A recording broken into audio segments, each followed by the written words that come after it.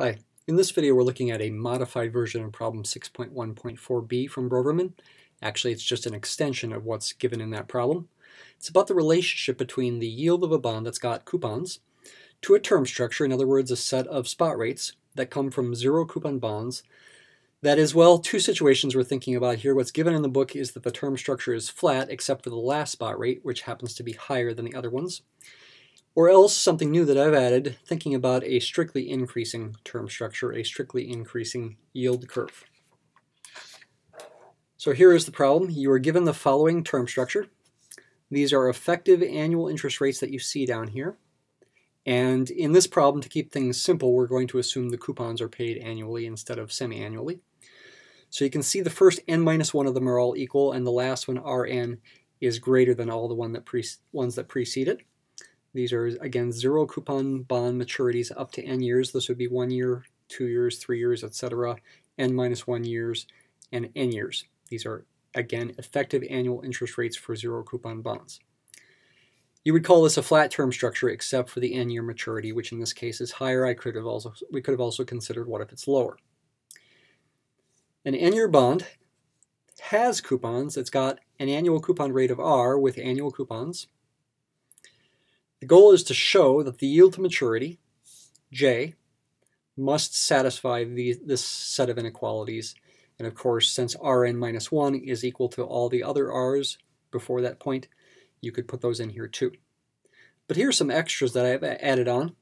For just a little bit more effort, you could also think about what happens when the term structure is strictly increasing. So you've got strict inequalities all the way along. These numbers keep getting strictly bigger. You can still show that J must satisfy this set of inequalities without much more work. Okay, it's basically the same kind of argument. Also, in this case, we might consider, is J more likely to be closer to R1 or Rn? And I purposely am vague there about what more likely might mean. We'll be thinking intuitively at that point. All right, so what do we have here? The bond could be priced. This coupon, the bond with coupons here, could be priced according to two different ways of thinking. To keep things simple, let's assume that the face amount is 1.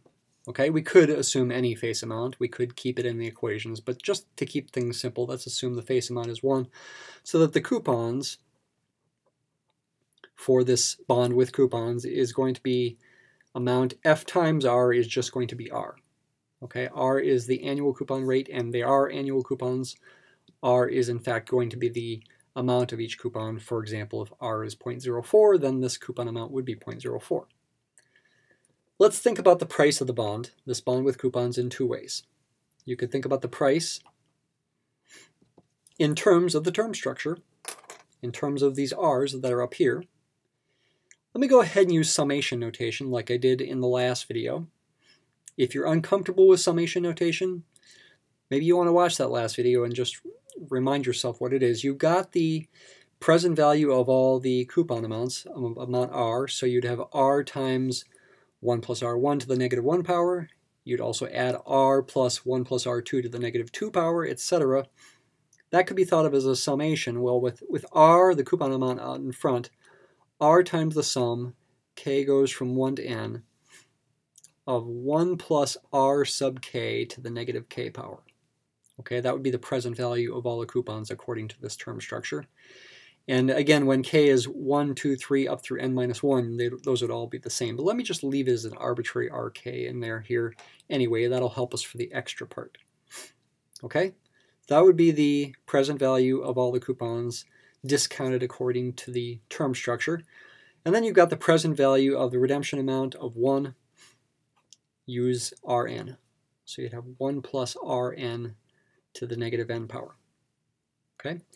Go ahead and take the time to write this out without a summation symbol if it makes you more comfortable. That's definitely one way we can think about the price. That's how you would think about the price of this bond with coupons in terms of this term structure. By pricing consistency, if J is the annual yield for this bond, I could also use J in place of all the RKs. This price should also equal the discounted value of all the coupons and the discounted value of the redemption amount using J, using the yield rate. So I could just go ahead and replace each rk with j, including rn, like that. Okay? So now the goal here is to show that these inequalities are true. And probably the most, or the nicest way to do that is to argue by contradiction. You want to show j is between these two numbers. Assume to the contrary that it's not between them, that it's either less than this one or greater than this one. Assume to the contrary that j is less than or equal to r sub n minus 1, or bigger than r sub n. I could write that as r sub n is less than or equal to j. Okay, I also could write j is greater than or equal to r sub n. Those are equivalent things. So this is an argument by contradiction. It's a fundamental technique for mathematical proofs. And we are, you could say, essentially doing a proof here and giving an argument why this is true. And then you would just consider each of these cases separately. And the argument is actually pretty simple when you think about it. If j is less than or equal to r sub n minus 1, which again, by the way, is equal to all these other r's that where the subscript comes before n minus 1, I could write this. And I could also say, by the way, since I'm assuming that this is true up here, I could also say that's less than r sub n. I can say, in comparing these things, since j is smaller than all of them, that when I do 1 plus j to the negative k power, or 1 plus j to the negative n power, that I get something bigger, right? 1 plus, you could say 1 plus x to an arbitrary negative power, where k itself here is positive, is a decreasing function of x. As x gets bigger, this gets smaller. Said another way, as x gets smaller, this thing gets bigger. So if j is less than or equal to all these things, then strictly less than Rn, well, these things are going to be, well, at least when k is not equal to n, they're going to be greater than or equal to these things. And when k actually equals n, it's going to be a strict inequality. Okay? So because of that, I can say then this expression, r times the summation, k goes from 1 to n, 1 plus j to the negative k plus 1 plus j to the negative n is in fact strictly greater than. It could be greater than or equal to for the summation when k goes from 1 to n minus 1, but when k is n, both here and here, I could get a strict inequality. I will get a strict inequality here. I can say strictly greater than what I have up here. I'll go ahead and put that in red here instead of switching to blue.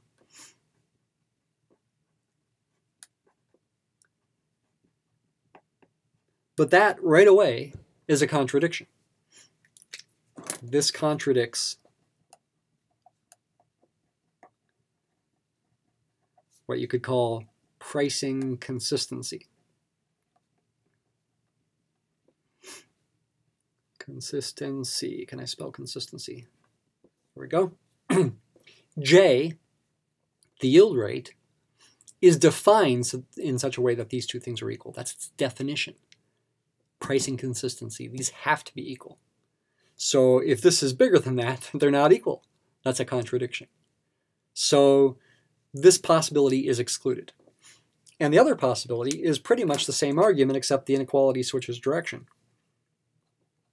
If J is greater than or equal to Rn, assuming this case right here, written this way, which is strictly greater than R1 through Rn minus 1, which are all equal to each other,